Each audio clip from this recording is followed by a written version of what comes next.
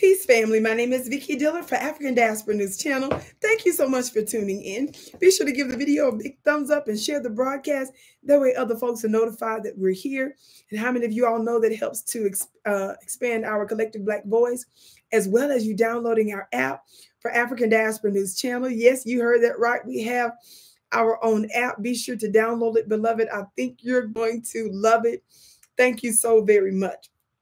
Now, family, I want you to look and listen to this recent article from NBC News.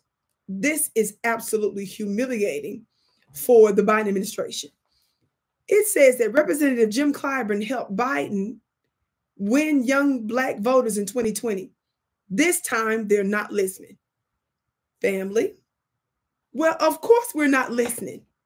Of course we're not listening. The question is, who in the world are they listening to? Just a little bit of background here. It talks about how the Democratic congressman from South Carolina rattled off a list of ways Trump has insulted Black Americans over the years. He was, it says, sitting in the pews, the largely middle-aged and older congregants applauded the message. The trouble for Clyburn, it says, 83, is that the people he most needs to hear him weren't the ones listening.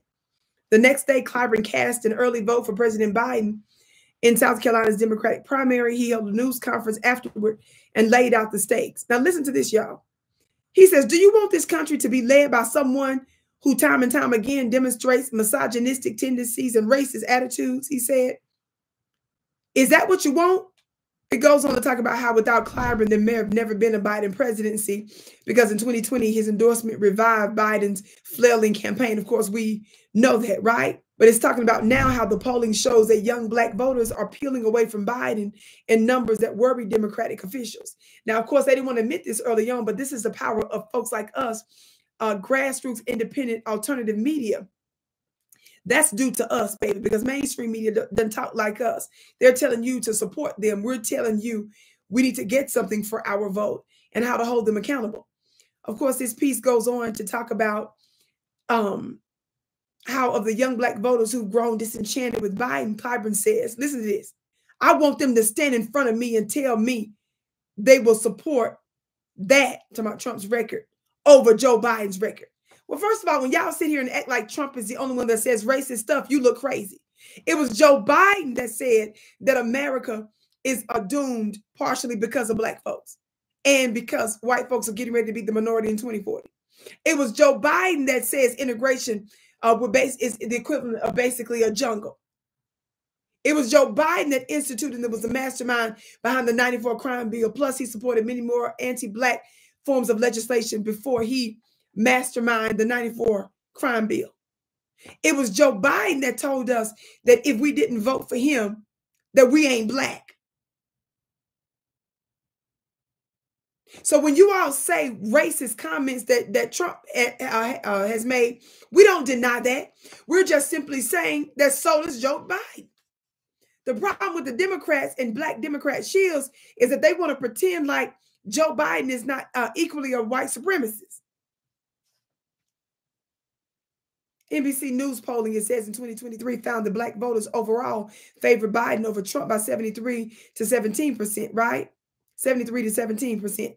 But when it came to voters under the age of 34, the margin shrank. Among that slice of Black electorate, Biden's support fell to 60%. Trump's rose to 28%. In 2020, Biden won 87% of the Black voters, including 89% of Black voters under 29 and 78% of those 30 to 44. It says any slippage from Biden's base could prove disastrous in another tight election, which is why you should be pushing reparations.